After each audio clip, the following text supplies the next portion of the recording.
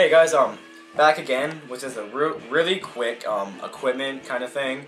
I got some BDU pants here, some digital desert pants. Yeah, I told you I live in Iowa, but where we play at, it's kind of a prairie, and it kind of matches these.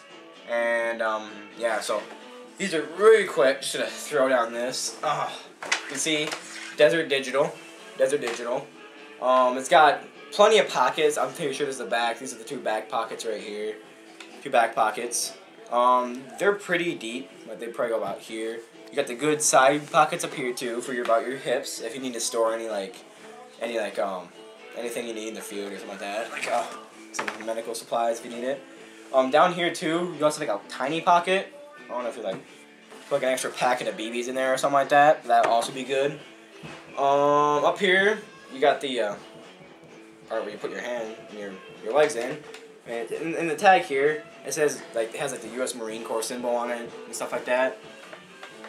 Yeah. So I'm planning, since I mostly shop from Airsplat and Airsoft GI, I'm planning to get a true spec combat shirt with it's like Under Armour kind of thing, and it has the digital sleeves to match this. So pretty soon I'll probably start giving out my loadout and what I wear in the field and stuff like that. But I still need to buy my vest, because I'm just starting to buy a vest now. I'm getting a new vest. I'm gonna buy a vest and some pouches. And when I get all that, I'll probably post up the loadout. But I think pretty soon we're gonna have another video coming here of my friend's M4 by JG, and I'll have that probably tomorrow or sometime in the near future. And we should get a shooting test in all three of the guns I've shown. So just a little update and a tiny equipment review.